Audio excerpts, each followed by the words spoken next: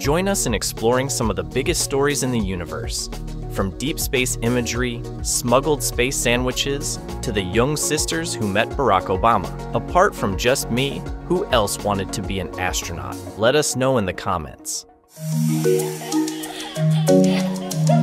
I definitely look up to my sister. She has a lot of great things that I can learn from, and I think she's an awesome older sister. Ow.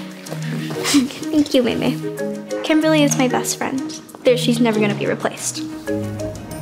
I like to do martial arts, and then I also like to do basketball. I like to do archery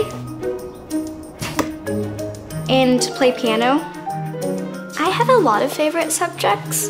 I like math and English and social studies and science and technology. I like technology the best. These are some of the programs that I did, but I also really like science. I like challenges. We saw some videos of people doing weather balloon launches online. We thought that it would be a really fun family project to do.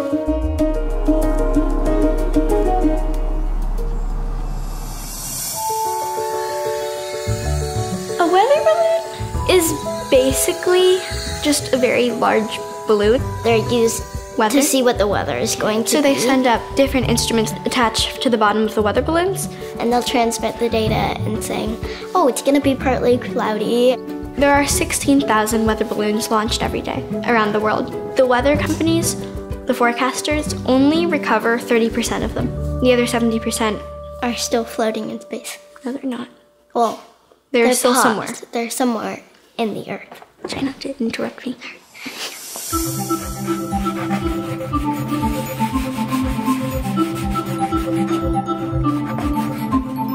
This is our Loki LEGO launcher, the first spacecraft in the Young Stuff space program.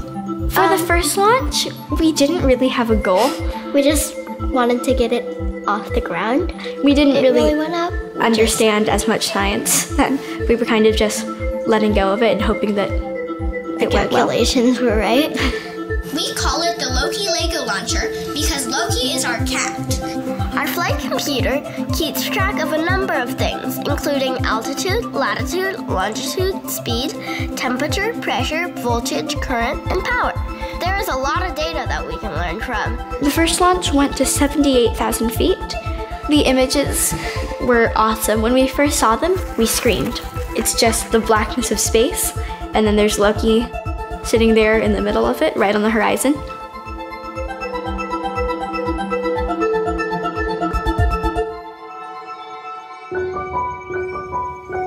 The first media that kind of wrote an article about us was a local tech news website called GeekWire, and then someone from the Washington Post saw it, and so they wrote an article about it, and then other people saw it and they wrote articles about it. You're gonna have to bring the Loki LEGO launcher. No! No! No way! No way! Seriously? You're gonna meet the president. Our parents told us that we were going to the White House Science Fair.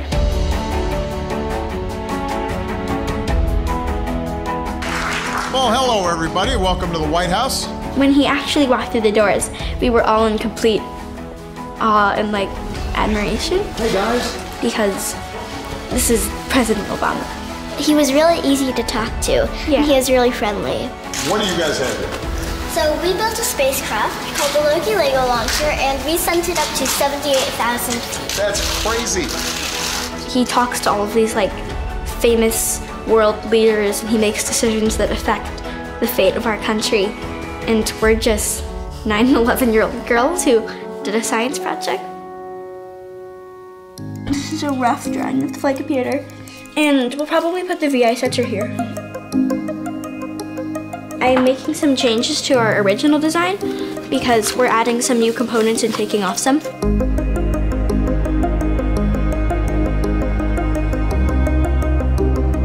On the second launch, we added a bigger balloon because we wanted it to go higher and we also wanted it to go faster. We added an APRS radio tracker, which sent us location and altitude data in almost real time. However, the APRS might not be very accurate at ground level, so having the GPS unit as well is very helpful. We rewired voltage/current/power sensor so it would connect to a solar panel that we installed on our spacecraft to measure how much current it was getting from the sun. And we had a hypothesis that as our spacecraft went higher, we would have more solar current because we thought that since there's less particles in the air, it wouldn't block the sun's rays. The last thing that we changed was our Lego minifigure. We thought that she would be a good role model because she's a girl who's strong and she's brave and she doesn't give up even when things are hard. Soon, it was time for launch. 3, 2, 1, liftoff!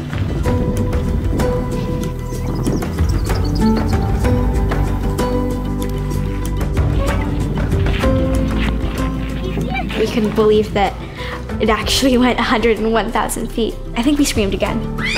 Our current data was really interesting because our solar panel was producing more current as the altitude was going up, which indicated that our hypothesis was correct. Getting something correct, especially when you don't know that much about the subject, always feels good. I hope that more kids, especially girls, follow paths and do projects like ours in STEM. And I hope that our projects teach them that they can do whatever they want if they put their heart into it. They don't have to stick with whatever is girly or boyish. Girls are awesome and girls can do anything.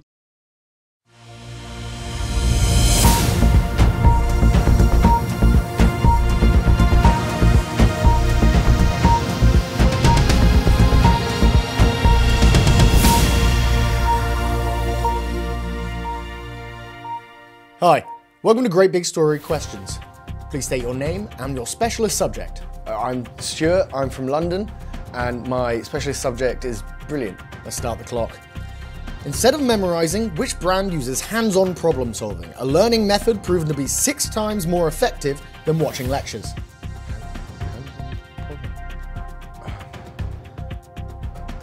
Pass.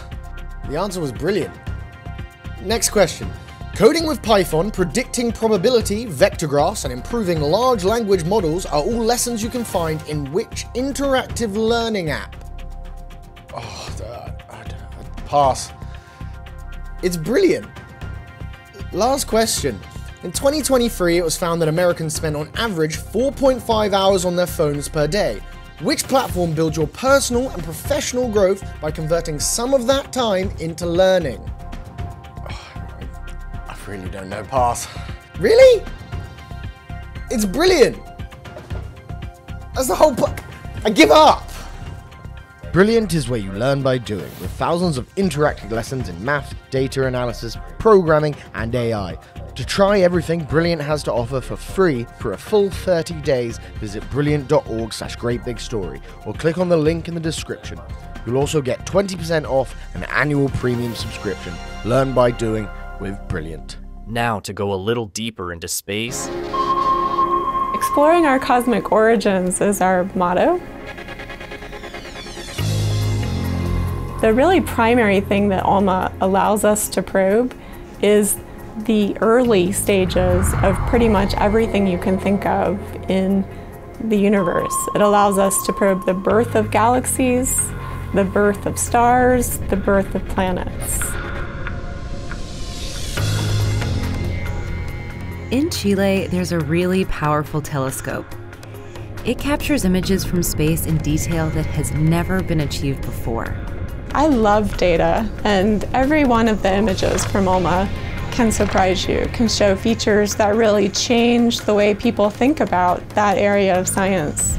ALMA is comprised of 66 individual telescopes, which are all brought together to act as a single telescope to produce a single image of a region of the sky. What we've done is build lots of little telescopes that are 12-meter in size, and we distribute them so that they're 10 kilometers apart. And we have lots of antennas because the more that you fill in that area, the better the sensitivity of your images will be. We can now look back to times that are equivalent to 11 or 12 billion years ago in the history of our universe. It's very likely that Alma is going to tell us about the birth of galaxies. The ALMA correlator is basically the supercomputer, so it brings in all the signals. It has the equivalent of 16 million PCs. The thing that excites me the most about ALMA is the discoveries it's made in how planets are formed.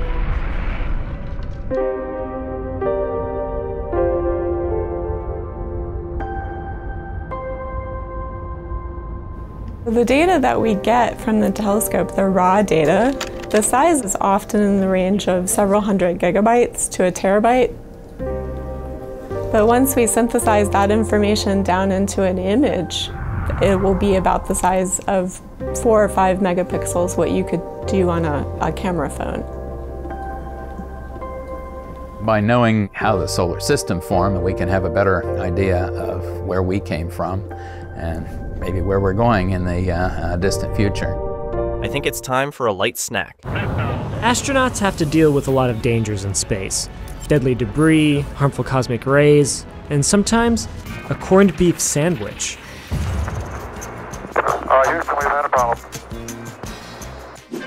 In the 1960s, at the height of the space race, space food was either compressed into utilitarian packages or pureed into a tube. NASA did this in part to reduce the dangers free-floating crumbs could pose, like wreaking havoc on the space capsule's instruments. During the Gemini 3 mission, astronaut John Young didn't quite get the memo when he snuck a contraband corned beef sandwich into space. Ooh. Sure, the sandwich could have caused a life-threatening accident. But hey, wouldn't you want to know how a sandwich tasted in space? Here's how the event played out between Young and his co-pilot, Gus Grissom. Elapsed time of 022825. Roll left, 55. What is it? Corned beef sandwich. Where did it come from? I brought it with me. Let's see how it tastes. Oh, smells, doesn't it? Yep, it's breaking up. Is it? I'm gonna stick it in my pocket. It was a thought anyway. Yep. Not a very good one. And NASA and Congress didn't think so either. Young was reprimanded for his actions, but luckily for him, the incident didn't derail his career. He later was part of the Apollo 16 mission and walked on the moon. But that time he made sure to leave his packed lunch at home. Finally, a new way to deliver flowers to your space pen pal.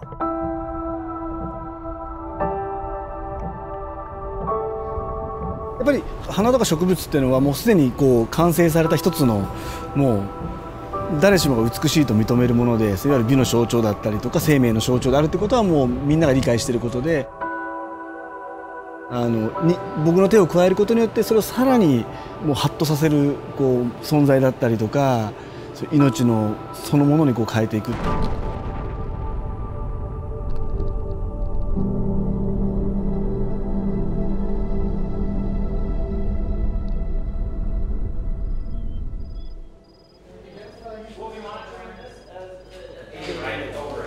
私の名前は東誠です。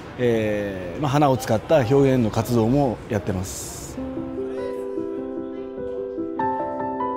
もう本当に20年も前の話になるんだけど、僕本当たまたまもともとロックバンドやってて、で、音楽だけじゃ食べれないということで、たまたまそのアルバイト先で見つけて雇ってくれたのがお花屋さんだったっていう、それが花になったきっかけです。そうですね、今回は、宇宙に花を飛ばすっていうプロジェクトです。海、絶対にこう花が存在し得ない場所に花を生けていくと。上空3万、ですね、宇宙空間の中にこう花を生けたらどうだろうなと思う元々の発想から始まって、今回それを実現させようということで。これからもいろいろな場所でそれは続いていくプロジェクトではありますね。明日はダウンタウンLA のダウンタウンの、お花の市場でまず花を買って、大体どうですかね、1000本から1500本ぐらいの分量買って、そうですね、今の時期の、お花をメインに選ぶんですけど、しっかりと自分が花と会話してフィーリング合わせてどれを使おうかなと最終的に決めようかなと思ってます。ここから、ラブロック砂漠に向かいます。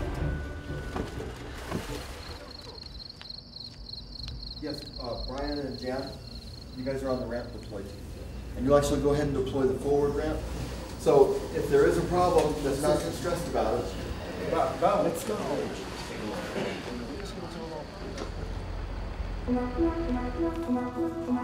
ですね、今回は、約上空3万メートルまで、花を上げたいなと思ってます。3万からそうですね、3万もう少し高くいけたらいいかなというふうには思っています。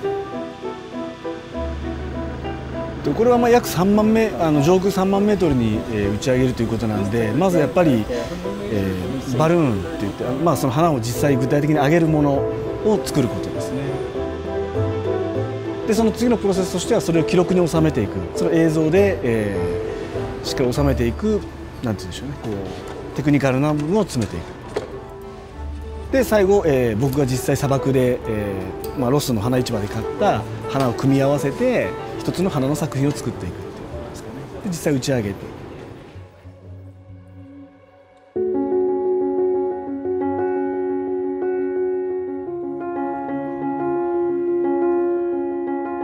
ただ本当にお花なんですごくデリケートなものだから、本当に最後まで綺麗にこう宇宙空間に行って綺麗に散ってくれたかどうかっていうのはちょっとわからないですよね。だからすっごい実験的な作品なんで、実際やってみて作品を確認するまでわからないっていうか。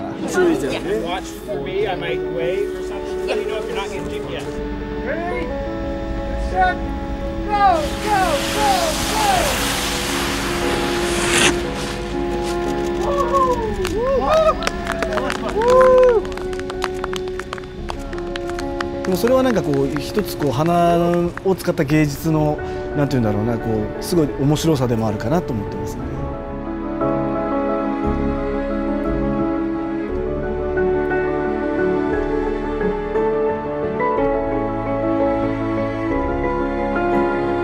やっぱりこう絶対にそこでは存在しえない花をこう生けることで、花の新しい美をこう紡ぐというか、あぶり出していく、導いていくっていうのが目的ですね。